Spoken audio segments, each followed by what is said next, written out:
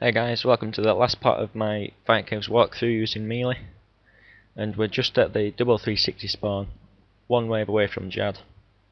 So we're going to get the furthest away from the little spot we're going to use, get that one killed, and this might be where you want to stop listening to my guide. You might want to just range Jad, you might want to even go for the Vengeance Chinchompas method that I've got posted up. It really depends what you feel comfortable with, but if you're going to try melee Jad, then I'm going to hopefully be able to do a little bit of a guide while I go through it myself, and hopefully I'm not going to die and make a fool of myself, but you never know.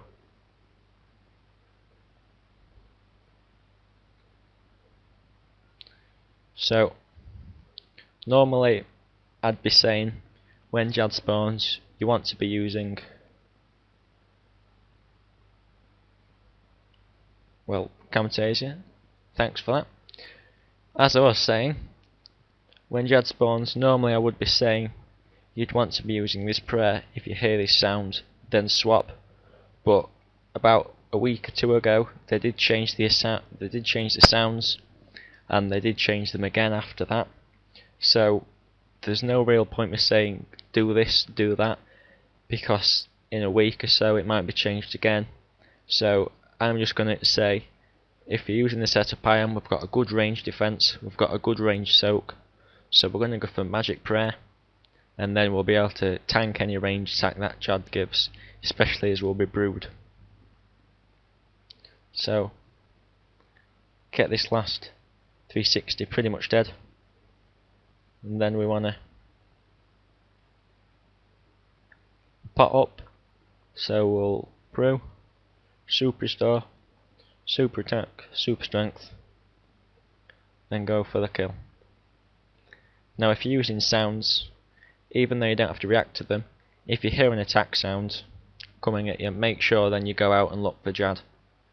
As you can see, we've got kind of a lucky spawn there, but if he's out there in the open and he attacks you, you see something coming at you, don't just freeze, run out so you can see it, and then you can react to his next set of attacks. So as he's there, let's go and see what he's doing.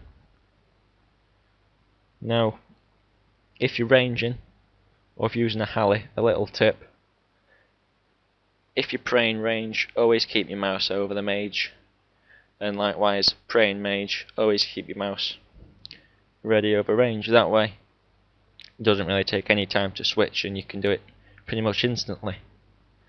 Now when you go to attack Jad, don't just do it randomly, because then you might melee. Wait till he doesn't attack like that, click him and then melee pray.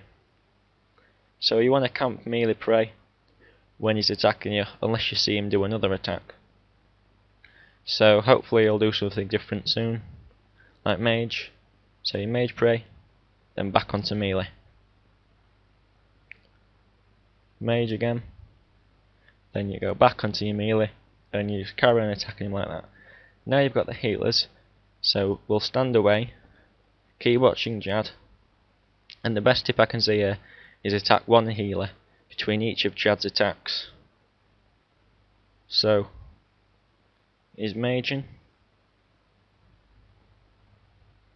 and if it helps, say it out loud.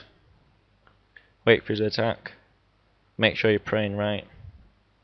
Now you can either run the healers south on that rock, or you can just kill them up here. I'll just kill them up here, so you might be able to get a bit of switching practice in. Just remember to focus on Jad, because that's the only thing that's really going to kill you from now on, unless you're at level 20 defense in monk's robes like my pure was. So carrying on, just focusing on Jad still, attacking the healers when you can do, and that's pretty much all there is to melee in Jad really. If you've got a special weapon, you know, the temptation is to risk it and go for the special kill at the end, but too many times I've done that and I've hit zero with Dragon Claws. So go back to Jad, and I'm going to miss the next attack just to show you what you can do. Look, if you miss your attack, don't panic or let it hit a 0. Either's fine, really. And at 0 again. Okay then, Drad. In before another 0, is it? Oh, okay. So yeah, if you're following this guide, you can either just pray melee and tank it like a boss, or you can pray switch properly. So I guess that's my guide to melee and fight caves in Jad over. Now I'm probably going to get a random event here, like I do it almost every time I get a fight cape. Obviously I won't this time, no, I've said it, but hopefully I've said some tips. I'll tell you things you probably didn't know before, and if anyone manages to get a fire cape using any tips I've mentioned, then please do leave me a comment, and on the end of this video I'll probably add anything I can think of which I don't think I've mentioned or I can't remember mentioning. So thanks again for watching, and we'll see you later.